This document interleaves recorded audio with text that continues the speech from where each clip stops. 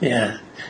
How do they come to you? Like, where do people? Is it mostly just word of? I guess it's just mostly word of mouth now. Or It's pretty advertising much for different word of galleries. mouth at this point. I've got paintings all the way from Boston to Austin, Texas, portraits. And they seem to grow in clusters where somebody will see a painting and they like it and would like to have one. Yeah. And so you get cities that have, bunches of them out all over the eastern seaboard mostly.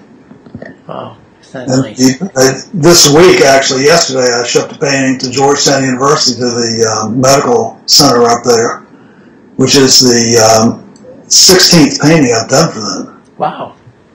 And there are others in Washington that I've done, and so they just, they grow in these little clusters. They're like weeds. That's wonderful. I'm thinking about that. My grandfather spent much of his life in the United States, although he lived in Canada quite a while. Hibbert Winslow Hill. He was a pretty famous medical doctor in the early days in the States. And I just wish I had a portrait painted in oil of him. It would be really a companion in my house. That's what I would think of it as. Kind of like his presence here in a way that exactly. any photograph just can't do,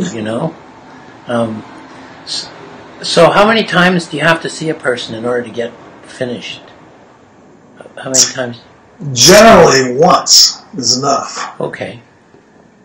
You photograph them? I know that there's a very romantic notion of having someone sit in a chair for hours and hours and slave over it, but my point of view about making a painting is sort of like the early Renaissance, where they really are pictorial projects. Yes. And so what you want in the end is a picture of a person. It's got to look like them. Yeah. The clothes have got to be right. Yeah. Still life elements have to be right. And so you're using them more as an object, less as a person. I get it. So that if I get them in front of a camera and start moving them around and get them just where I want them, then I go.